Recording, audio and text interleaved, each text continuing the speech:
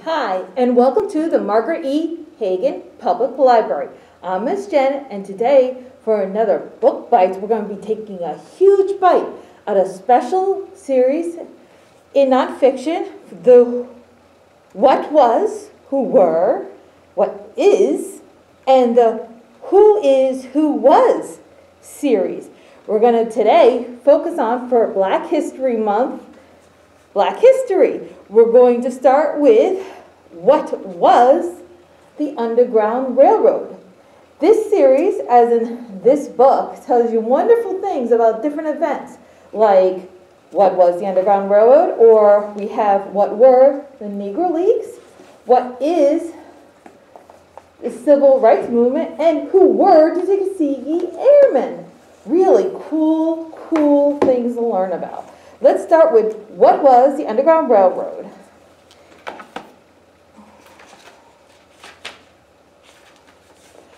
On March Day in 1849, two men tossed a big wooden box onto a steamboat that was about to head up the Potomac River to Washington, D.C. Nobody cared how the box landed. The men thought it was just filled with something ordinary. But they were wrong. Inside the box was a real, live man. His name was Henry Brown. He was a slave escaping from Virginia. He was hoping to reach Philadelphia, Pennsylvania. Slavery was illegal in Pennsylvania. He would be free there as long as slave catchers didn't find him and bring him back to the South. The box with Henry in it landed upside down. Now he was on his head. He was scared, and oh, how his head hurt. Would he ever get to Philadelphia? He didn't know. Although he was on a steamship, Henry was traveling on something called the Underground Railroad. The Underground Railroad was not an actual railroad with metal tracks and passenger cars, and it did not run underground. No one knows for sure where the name came from. It meant the escape route African American slaves took to reach freedom. One story says that in 1831, a slave named Tice Davies fled from Kentucky to Ohio. Kentucky was a slave state. Ohio was a free state. When David's master found out, he was shocked. It was as if Tice Davies had vanished into thin air.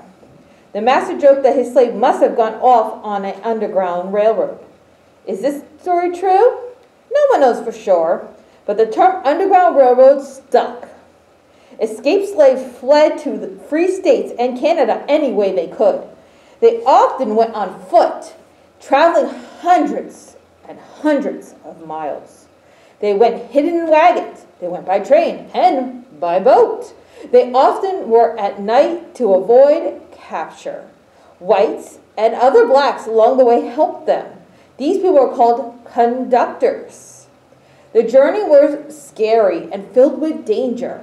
If caught, the slaves would be sent back and severely punished.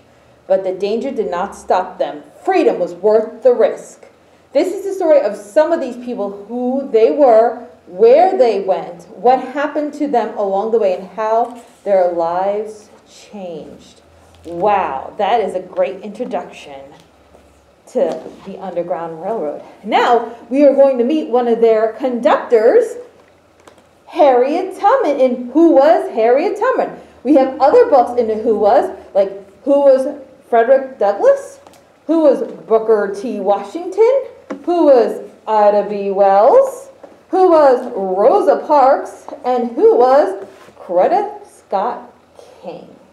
These are great books about some great African Americans.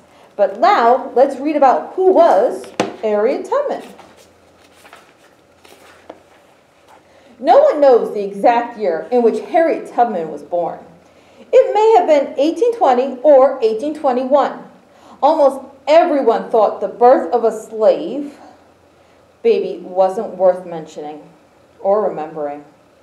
Born a slave, Harriet Tubman grew into a brave and daring young woman. She was brave enough to escape from slavery. She was daring enough to help others escape too. Because she led so many to freedom, she was called Moses. Like Moses in the Bible, Harriet Tubman believed that her people should be free. And she risked her life many times to help them become free. Even after she had escaped safely from the South, she went back to take other slaves north to freedom. Here is her story. Wow, I'd love to continue that. But you can continue that yourself in some wonderful series, Who Was Harriet Tubman and What Was the Underground Railroad? This is it for another Book Bites. I'm Miss Jennifer, and I'll see you at the Margaret E. Heggan Public Library.